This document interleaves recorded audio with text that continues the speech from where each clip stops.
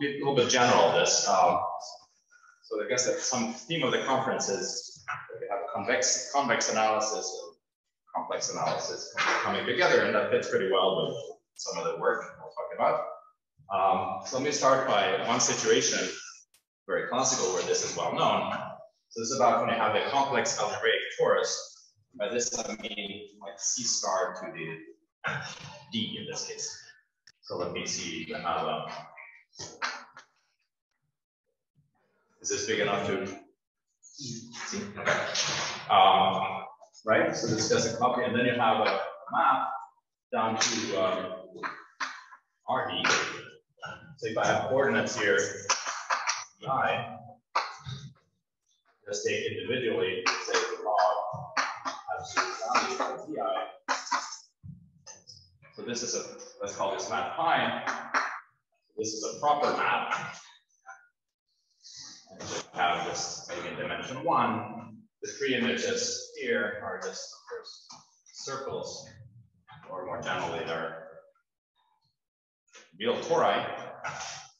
And I can think of, I have an action, maybe let's call this S to the power D. So where I mean by S is the unit circle. D copies of that, that's acting on these fibers. So I have this kind of situation. And this allows me to, for me, in this situation, you have quite nice, when you, in terms of complex analysis, to illustrate this connection. So if I take, say, U inside RD, convex, right? So on the one hand, if I look at, say, all right, so let me take a value field. So the main example perhaps is when I take the complex numbers for the usual norm, the usual Archimedean norm. Then there's a whole lots of examples, and the other ones I'm going to care about are non-Archimedean examples. And I guess often people look at like p-adic numbers and things like that, but that's not what I'm interested in. So I look at again k equal to c with the trivial form. You can note this, so this is just a norm, that the norm of any non-zero number is 1. That's rather trivial. And then the third example that's going to be relevant is when I take formal Laurent series, and then the norm of series aj to the j sum is just the max of aj with the trivial norm, and then some r to j, where r is some fixed number for a certain one. For example, 1 over e or something. But in all cases, so these last two are non-Archimedean, and in this case, you can define essentially the same picture. So what do I need to change? I guess this, well, I'm just going to define k to the d. That would be okay. But I'm actually going to have the Berkovich version of this. This is going to be t and. So this is defined in terms of, let me write it here. I want to say this. Say multiplicative norms, semi-valuation, valuation, not multiplicative.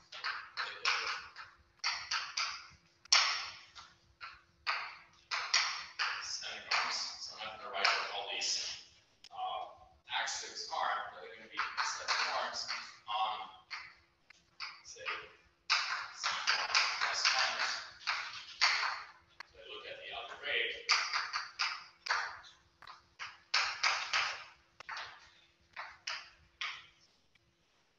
These are the coordinates. Actually, not the Laurent series, but just Laurent polynomials. So that's, and I put this, so these are, I have a natural topology of this. This is, we're just pointwise converging, so I demand that whenever I plug in an f, I want for every f, I want some of it. This to be continuous.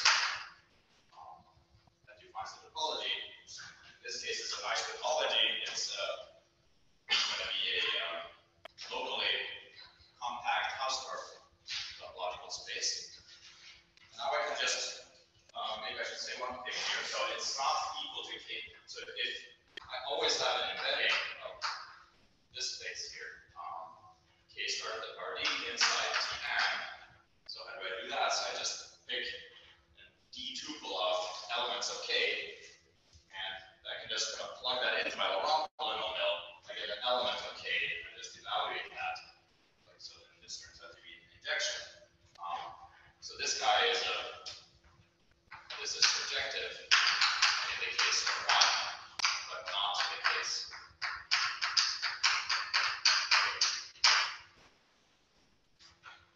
So in the complex case, I really end up with the same object as usual. So now we can kind of put this up here, so this is right. And I need to change this just a tiny bit, but it's essentially the same. I just put now instead of putting a d tuple, I just put a norm here. And I just evaluate my coordinate functions on that. Still get norm. And I still have an action where s to the d. Now this is not some verb of it, but you could maybe do that too. But what I mean here is really elements of k star to the d with norm 1 in every instance. So I'm going to have some kind of, still it's going to be a proper map still.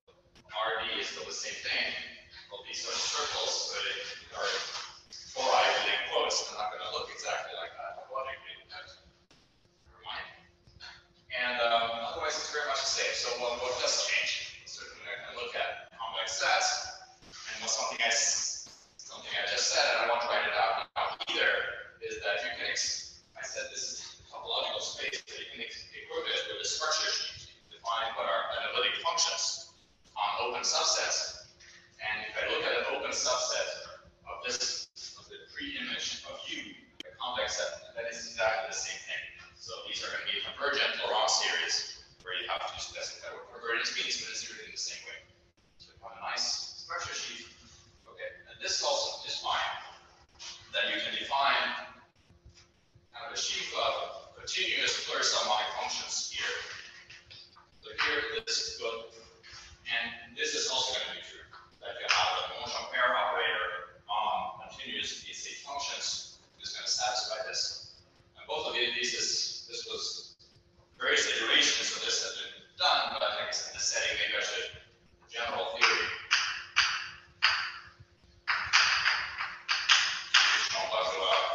Cool. But based on the work of whose students are logarithm. There's kind of a tropical, well, anyway, it's kind of logarithms fits in pretty well in this setting, and they kind of took that and generalized it in various ways. Questions? Okay, so I'm not going to define exactly how you define, exactly how you define these continuous PSH functions, but the typical thing will be building blocks in some sense come exactly from this. Like the functions of the type log absolute value of the homomorphic functions and invertible homomorphic function. That's going to be a continuous PSH function. And then you want this to be closed under various operations like uniform limits, taking max, and so on. So then I want to talk a little bit about the global cases. So this is, in some sense, a local situation. Here's going to be a bit of a so I'm going to talk about the global one.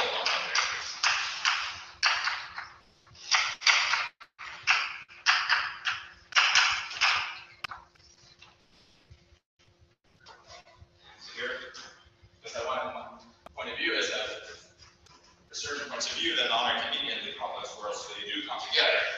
It comes together via this convex analysis point of view. So let's see if we can fit this here. So now I want to have a x over k, say a smooth projector, right? For example, complex or Laurent series. And then I want to have L. I have an ample lemma on x. So to do such a thing, you can associate also an analytification.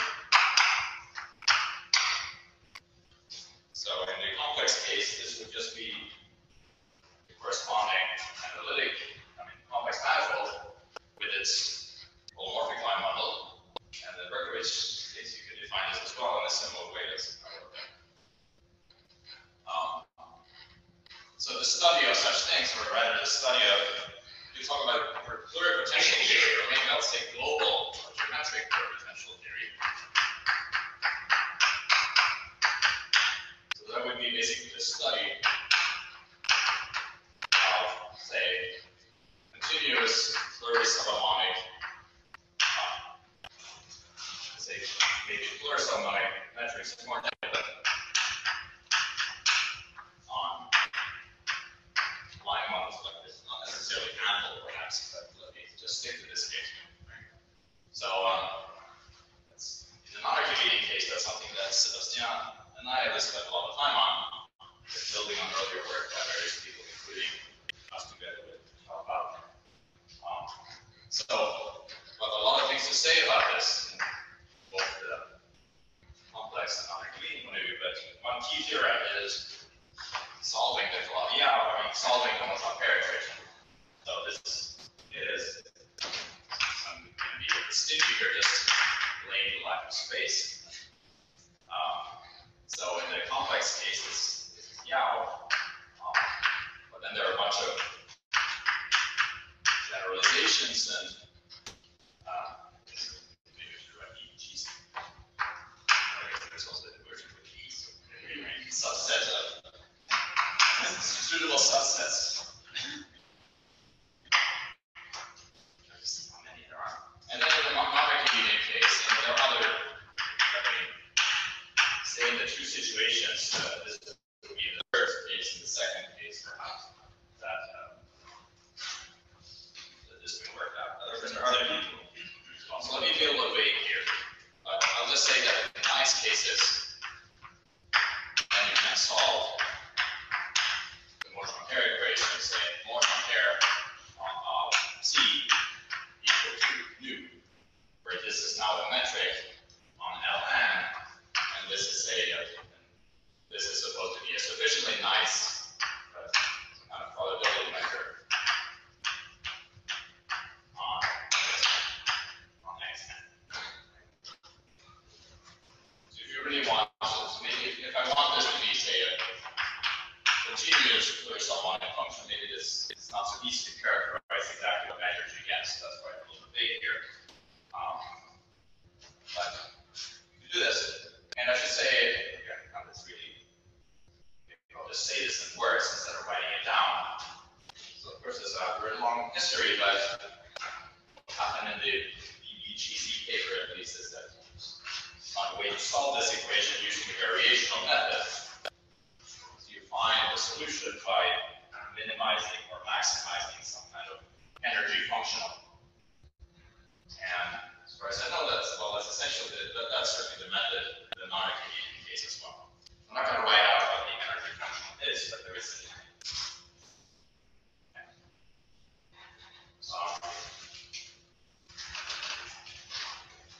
now I want to go back to something real again here. So the real situation where, again, I said the picture here was the complex and non-Archimedean situations come together, and this is true more generally in the toric case. Here we have the Berkovich torus, and if you look at compactifications of that, it leads to toric variety, or analytifications of toric varieties. And here you can also formulate a theory which doesn't really distinguish very much between the complex and non-Archimedean situations.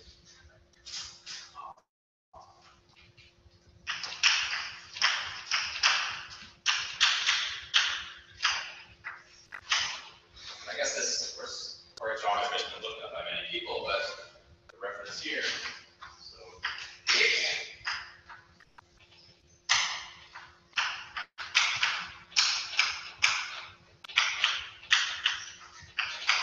nice paper by Robert and Book, where they're doing much more than mention here, but certainly analyzing like equations in the toric setting, this will even beyond.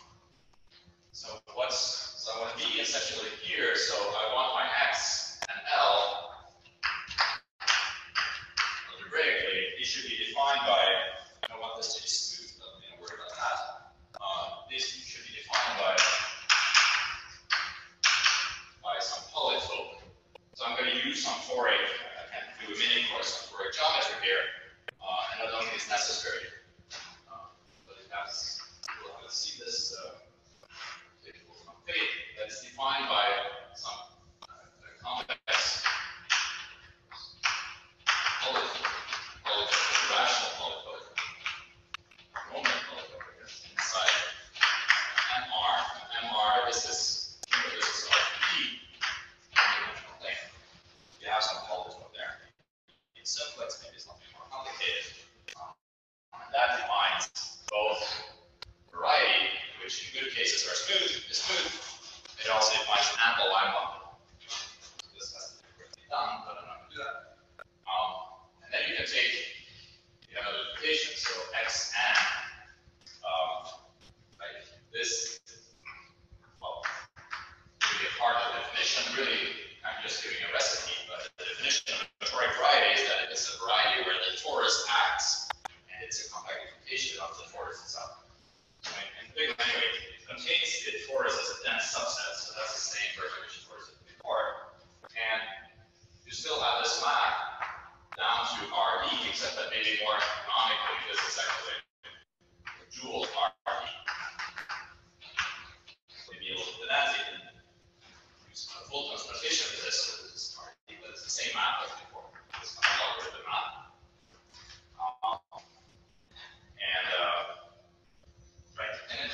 Well, so in the non-Archimedean case, there is actually, let me say that here, so in the non-Archimedean case, you could actually embed this RPD inside X and some kind of skeleton of this. That is not really what happens in the Archimedean case. There's a difference, but it's a small difference. Now, if I want to solve this equation here, I can write out, there's work to be done obviously, but it boils down to, I want to solve this where C equals to nu, where, okay, so let me see here. Okay, at least maybe I'll just formulate this as a non-Archimedean case and just say, let me say that if I take nu, which is supported inside NR, right? So in the non-Archimedean case, I really take a measure supported on X10. So in that case, I can just have it sitting here. I guess in the complex case, I want something that's whose projection is compactly supported, and it is invariant under the real torus action.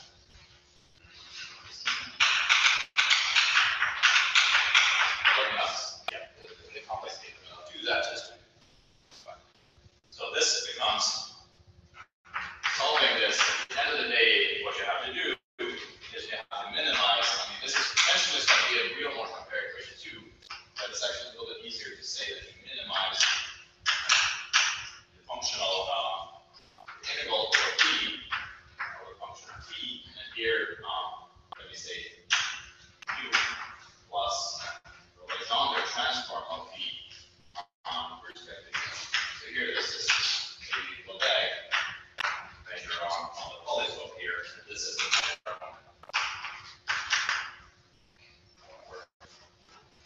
so this is the energy function. It's quite easy to see. And I minimize this over phi, which are convex functions on the closure. If there wasn't specific about whether this is closed or not.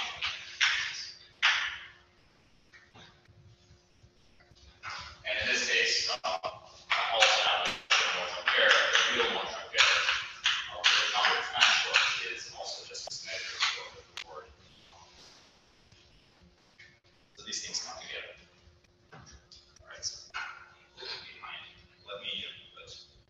so what are some interesting? So this is in one case where I have a measure.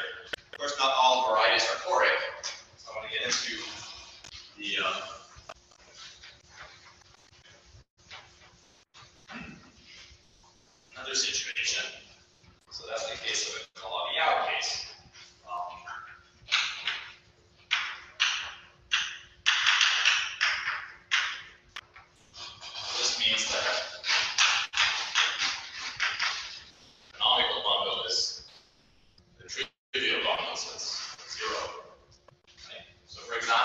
take X to be a subset of d plus 1, so hypersurface of degree d plus 2. So in this case, they're kind of a canonical choice of nu. So in the first case, I just take nu to be, right, so what does it mean here in the complex case? It means to have a global holomorphic volume form. So I can just take that global holomorphic volume form, think of that as zero form, and I wedge it this conjugate constant. But if I want a probability measure, I can just use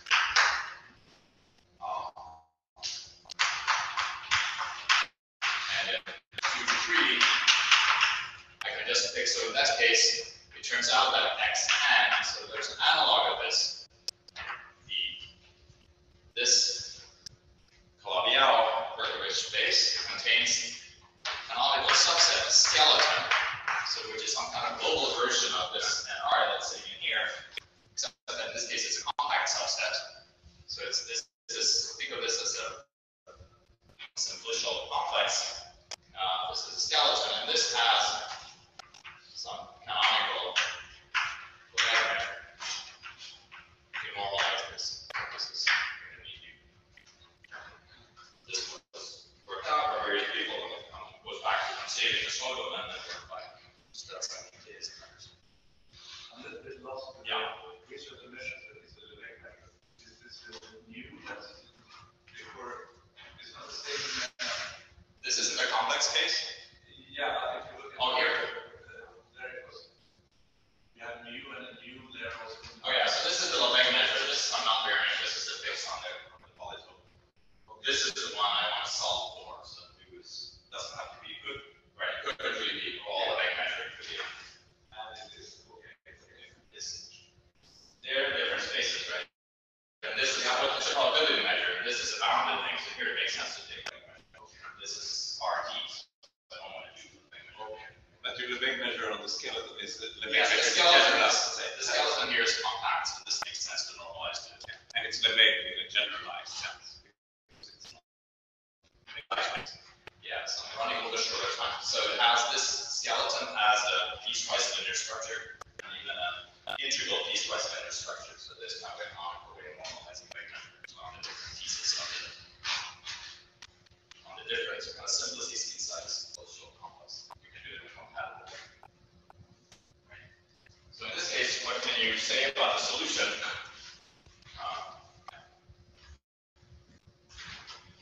No stress. I mean, we started late. Yeah. Okay. Well, still, I'm not that much. They will always be feed here over time.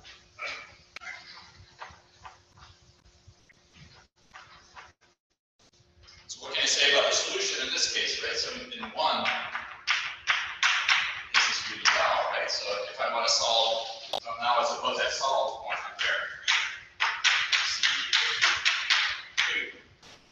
So this is kind of Gauss motivation, I guess. So in this case, you get that, say, that first the C is 2. And you'll get that, say, ECC, this is kind of a Ritchie flat. Use this as a Ritchie flat metric. Something very interesting. The second case, natural fast, what happens here? And actually, let me ignore this. Let me just do the third case, which is the Laurent series case. The second, not so interesting. Say something that's more trivial. So when I do, so in general, you can just say that, well, C is going to be continuous. I mean, it doesn't say anything additional. It's just that I formulated the previous theorem a little bit vaguely. I said, in favorable situations, you could solve this with a continuous solution. So in some sense, I'm just saying that you are in this favorable situation, you can do it. Right? So you can ask, well, is there something better? And what I'll just say very quickly now, and I'll just kind of point to Jakob to fill in the details. Wednesday, is to say that in a particular case, so here is, let me explore theorem specifically, but this should work with myself and Rika Matsan and make it clear.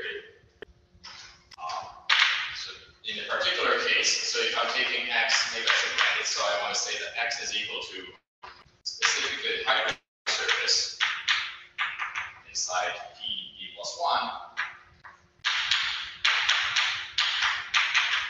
of this form. So T is this parameter, f of T, this is such kind of a generic and homogeneous polynomial of degree T plus 1, T plus 2. In that kind of situation, you can actually identify the skeleton.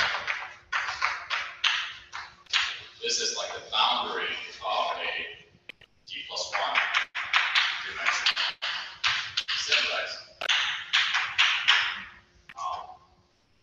And in this case, you can actually solve.